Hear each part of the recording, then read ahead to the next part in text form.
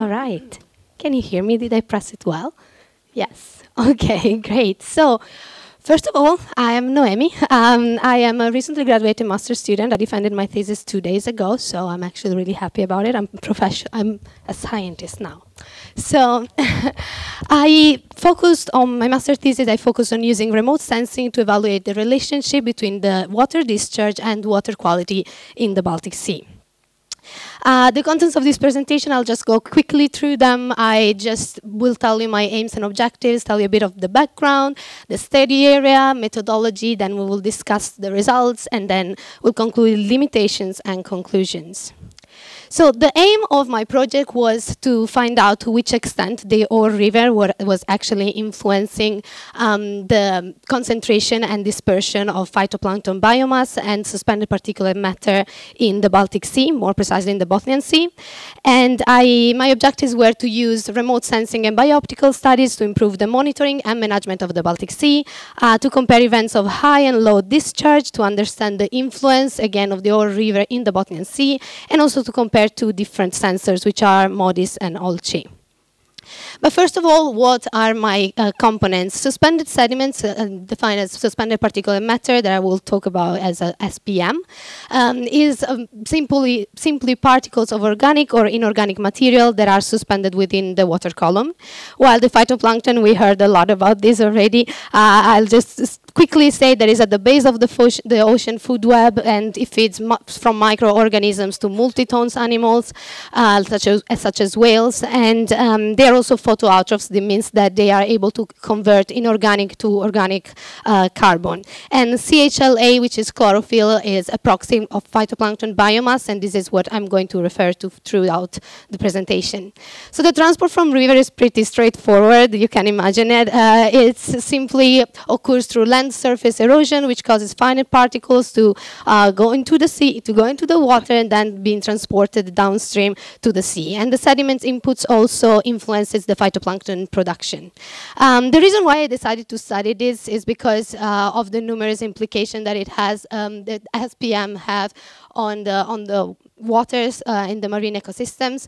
And first of all, sediment deposition creates habitats for marine organisms that basically feed off the organic carbon that they have been receiving. But excessive sediment inputs can also increase water turbidity, and this is a problem for phytoplankton production because increasing water turbidity means that there is the light that gets scattered into the water decreases, and so this results in a decrease of algal growth.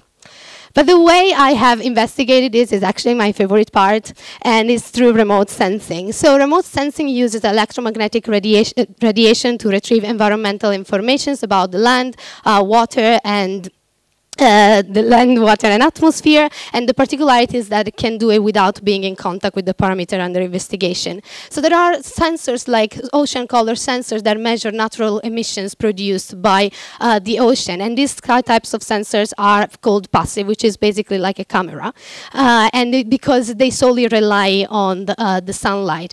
The theory behind is pretty easy. So the sunlight arrives to the water, gets scattered multiple times, and then it reaches the sensor. The sensor is then able to understand which particles are in the water and at which concentration. A particularity of remote sensing, something that also always have to be kept in mind, is that atmospheric correction, because the scattering does not only occur in the water, but it also occurs in the atmosphere. So when you download the data, you have to make sure 100% that your data only reflected the scattering that happened into the water. Based on the waters and on the components of the water, Morel and Prior in 1977, they divided the waters in two different cases, which are case 1 and case 2 waters. Case 1 are the water with, that are optically dominated by sedum, which is color dissolved organic matter, and chlorophyll, while case 2 waters are the waters that are dominated by SPM, sedum, and they do not correlate with chlorophyll A. These type of waters are exactly the waters of the Baltic Sea. So this is the Baltic Sea Day. I guess I will go really quickly through what the Baltic Sea is. Everybody I guess knows.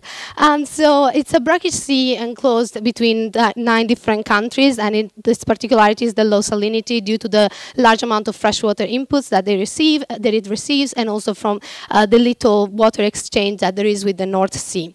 Another part of my study area is the Öre catchment, which is a relatively big catchment. It is 2,000 kilometers square, and the particularity of it is that it's natural, because 79% is covered by forest and only 0.2 is covered by urban areas. So this means it's particularly natural. In addition, it is an unregulated river, meaning that there are no anthropogenic modifications on the river itself.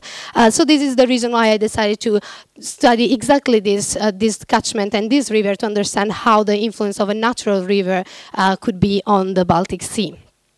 So my methods were based on 2 different sensors that you can see here. So MODIS is a sensor from NASA, and it's on board of Aqua, which is a satellite, and it has 1 kilometer resolution, but the data I have been using were 4 kilometer resolution, and that's because they were time and space binned. In addition, this type of satellite has been widely used for open sea studies.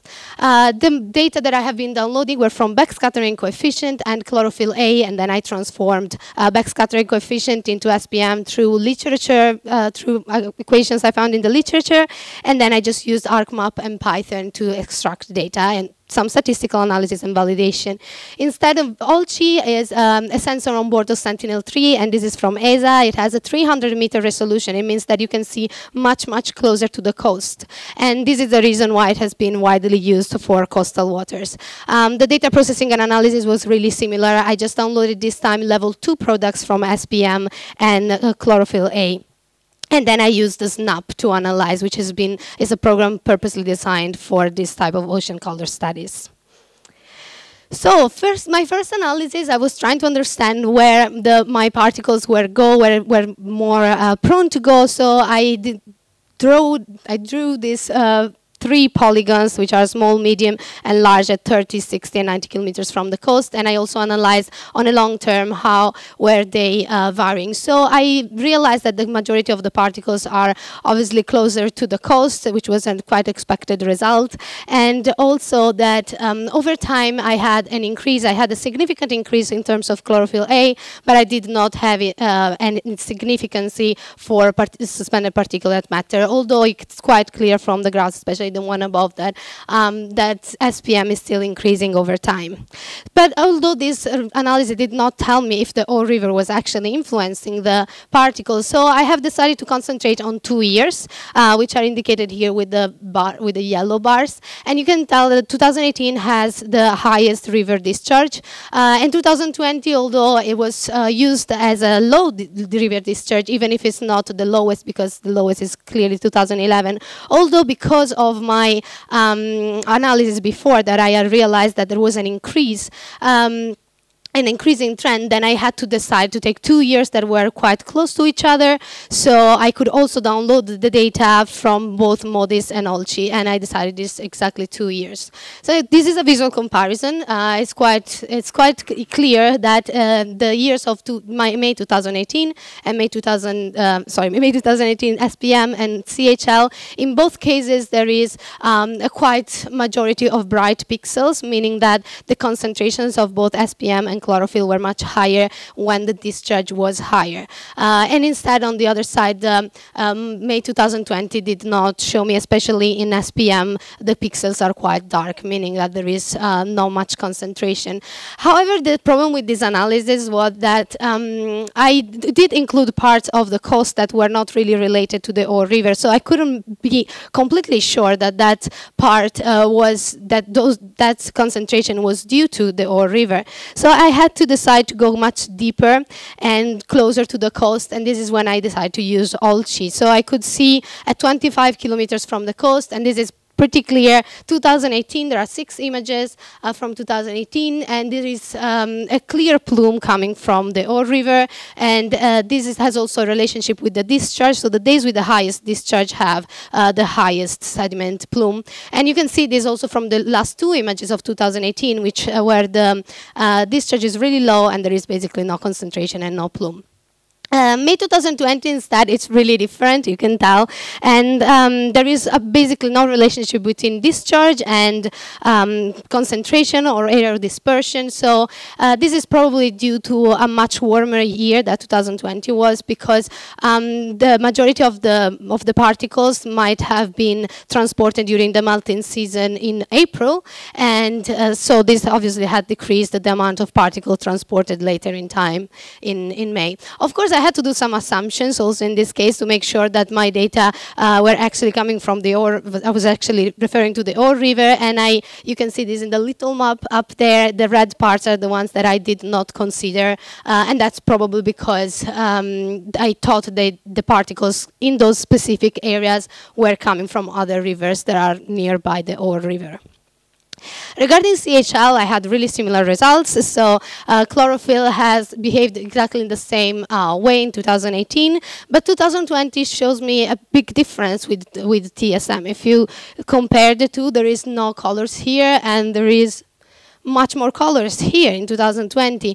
And I was wondering, how could that be possible if I had no plumes? And then I was going to the literature, and it made sense, because if I don't have any plumes, that means that my turbidity also is much lower. So the light gets scattered much more, and the phytoplankton is much more prone to be concentrated, and this is why there is a much darker red part, especially in the 25th of May 2020.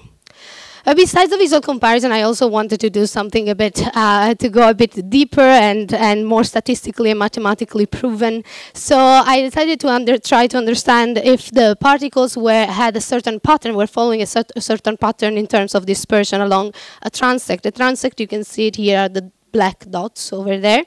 And I figured out that in both cases, SPM 2018 and 2020, I had a really similar pattern in which the majority of the particles are concentrated within 13.21 kilometers from the coast, and then they decrease. And this is probably due to the difference in sea level depth in that specific area. And also instead, CHL, so chlorophyll, did not show me much difference. There was no pattern at all, and that's probably because phytoplankton is much more prone to stay on the top layers of the water, so it did not decrease particularly with the increase in depth. I did also draw some polygons to understand where my areas were and where was the particles. I'm not sure you can see them here, but they are black polygons around my darkest areas. And I correlated, and I did a linear regression for them and the discharge, and I figured out that in both cases, if you see SPM 2018 and CHL 2018 as well, the orange lines, they are both significantly correlated and also strongly correlated, meaning that it is probable that the Öre River does influence quite a lot the sea waters and the coastal waters of the Baltic Sea. In 2020, instead, I could not see any significant correlation, but I did see some moderate correlation, even if not significant, for suspended particulate matter. Sorry. I also had to do a quick validation. I just wanted to make sure my data were actually correct. So I compared this with in situ turbidity data that then I have transformed. This data were coming from 3 different stations around the Baltic Sea. 2 of them are really close to the estuary. 1 of them is much more south. And the OLCI data have given me an overestimation, which is understandable because many papers have before found an overestimation. While modest data, because they were monthly average, they did not show me any relationship, and that was probably because they didn't really reflect the day that they were supposed to reflect. But anyway, I had really little amount of in situ data to make an actual valid validation. So, Yeah, so limitations on my studies is always the easiest part because you perfectly know what you did wrong when you do a thesis. So I used level 3 data that I might have instead used level 2 to get much closer to the estuary. I also included pixels, as I was previously saying, that did not really correspond to the Öre River, and also I might have made possible mistakes during the substitution of invalid pixels. Regarding OLCI, the daily images, I had 6 images from May, but they were supposed to represent the whole month, but of course they were only 6 days. And I might have made some imprecisions in the delineation of the area. Overall, MODIS did show me that level 3 data can be used to analyze long-term changes, but they didn't work really well for the Baltic Sea because of the algorithm utilized. While OLCI did show me that there was an increase in both SPM and CHL, significantly proportional to discharge, and also maximum dispersion about 13 kilometers offshore. But of course, more data are required for reliable validation. And then just few recommendations, maybe for next studies, to create a Python code instead of just making it manually the polygon, and also maybe to combine MERIS and OLCI data to create a much longer time frame, because OLCI was launched in 2016. So, yeah, so thank you. And thank you. Thank you.